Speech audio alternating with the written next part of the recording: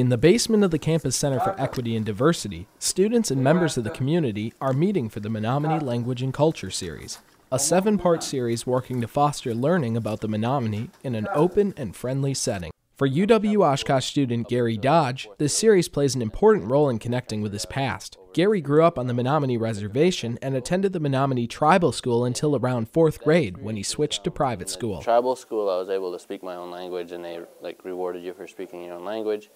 When I had transferred down to Sacred Heart, they didn't quite allow that down there.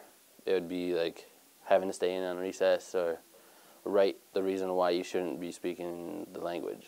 But here, writing is an important part of the series. The main technique used by series leader and Menominee elder Dennis Connote to help natives and non-natives alike learn is TPR, otherwise known as Total Physical Response.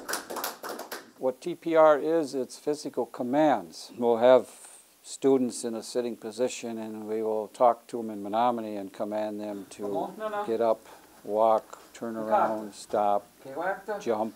We would have them tell them in Menominee on a blackboard, write your name. TPR can go as many as 10, 12 lessons, and each one gets more involved.